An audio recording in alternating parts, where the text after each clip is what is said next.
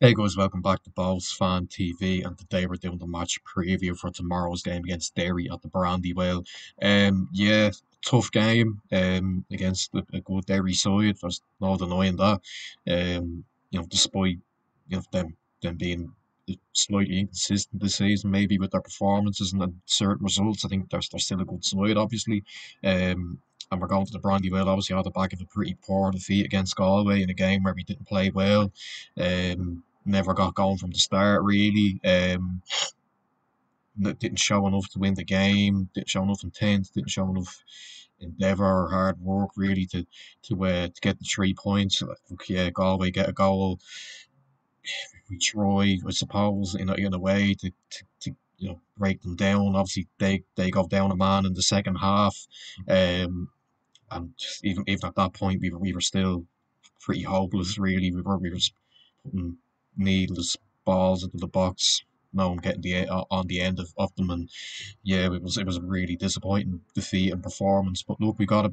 We can put that behind us now, and we can look ahead to this one in a game. Where yeah, look, it's tough. I think for me anyway, the Brandywell's a really hard place to go and get a win. It's just the journey. Obviously, it's long and yeah, it's not a great pitch up in the Brandywell. Albeit it's an artificial pitch. But look, it's a tough game. Our record up there isn't the best either. I think yeah, look, we won there last season. I can remember a lot of times we lost there. We got a few draws there as well in recent seasons. So yeah, look, I'm I think have to be a little bit optimistic because you're hoping for a reaction. But look, are we going to get it? I don't know.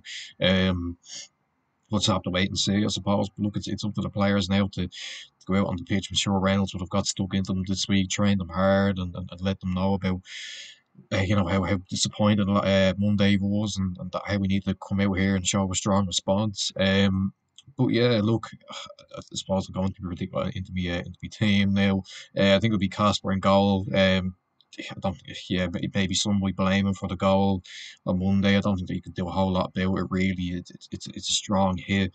Doesn't quite get a strong enough hand to it. It just sort of ends up bouncing into the net.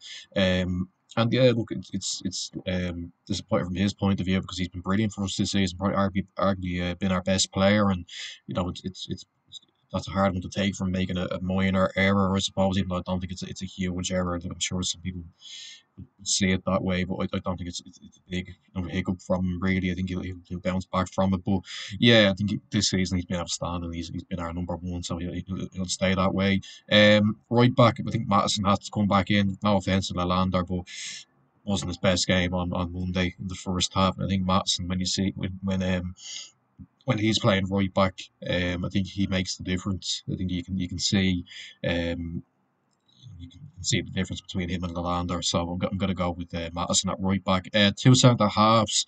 I'm going to stick with Kate and Mills. I don't think they've done a whole lot wrong.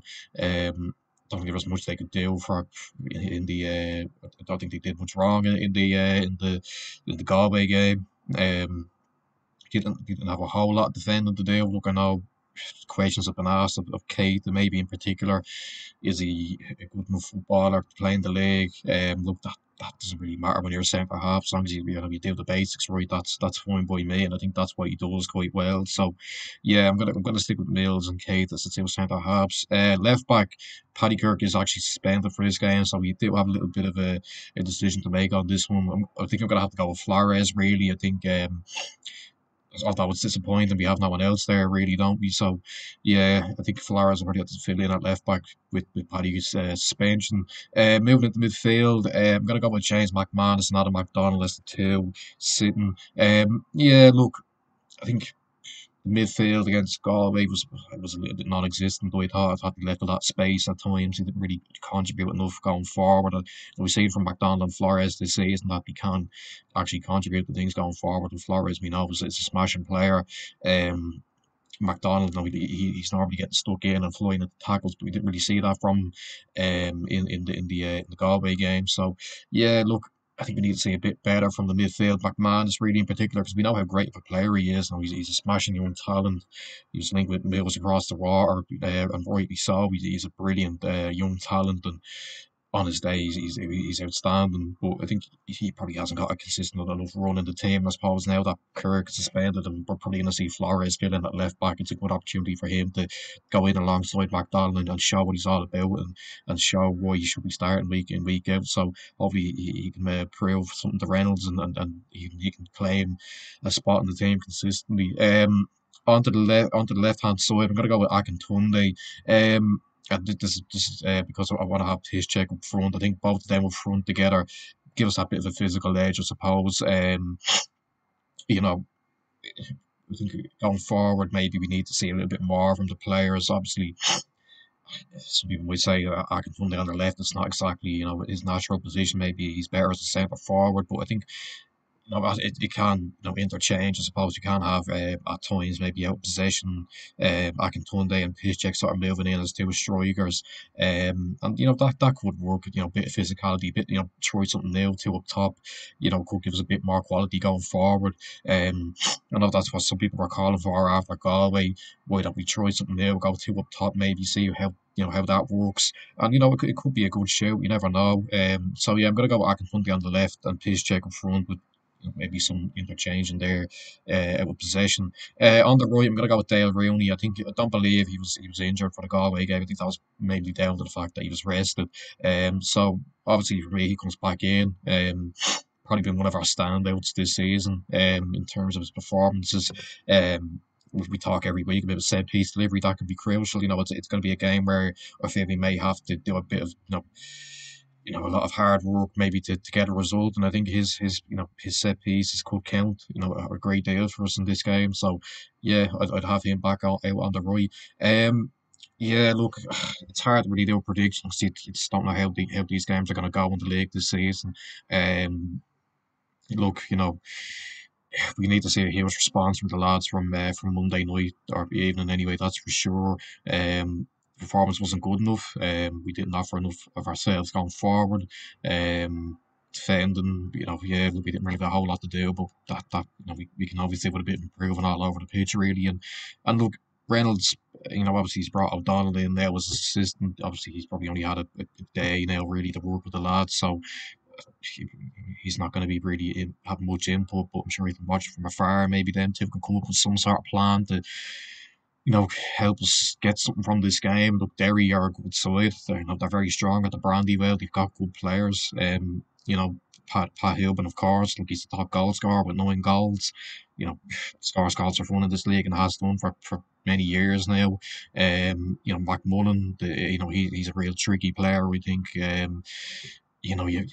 Michael Duffy, I know he's probably regressed a tiny bit maybe over the last couple of seasons, but on his day he's still a smashing player.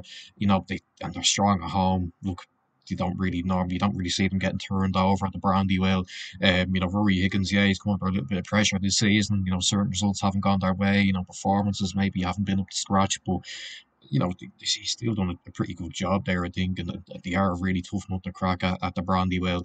But look, I think Reynolds has got a little bit of resilience out of the players, since he's come in. I think that's a good thing, of course.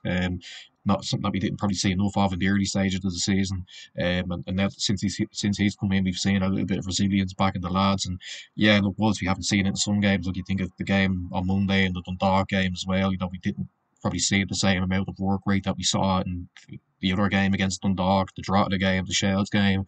But look, I think we need to see one of those performances again where, yeah, it mightn't be pretty. We might have our backs against the wall at times, but look, we need to dig in deep and grind out a result. Get a goal from somewhere. Look, I don't care if it comes off someone's arse. Look, as long as you get a win, as long as you get a goal and get a positive result. But in terms of a prediction, I don't know. I think we might grind out a solid enough 0-0. I think that's how I can see the game going. I think Derry might have the lion's share of possession. I think we might try and sit back and make it difficult. Use the counter to our advantage. We'll have players like Danny Grant and Conley on the bench who can come on and make McDade as well and can make a bit of a difference. I think that's what we might try and target. Set pieces, counter attack, and look, there's nothing wrong with playing like that. I think if we are, I won't say we're a limited side, but I don't think we have the quality that maybe Derry do. And being away from home, I think we might have to try and be a bit more conservative and try and grind out a result. But yeah, look, I'd probably take a point. I think if we saw a solid performance where the players were committed and engaged and put in a strong show, and I think we'd be pretty happy with a nil all or any sort of point. Or look, if we can get a win, that'd be an amazing win as well, because not many teams have gone to the Brandywell this season. Have won enough Galway, have and Rovers, but other than that, I think they've basically won every home game. So yeah, it's going to be a tough ask. Look, all we can we'd hope the players will show on or tomorrow is that bit of fight, and a strong reaction from Monday's game. So yeah, look, that's where I'll end it. Make sure you like, subscribe, share, comment down below what you're thinking heading into this game, your score predictions, and I'll see you in the next one. Bye.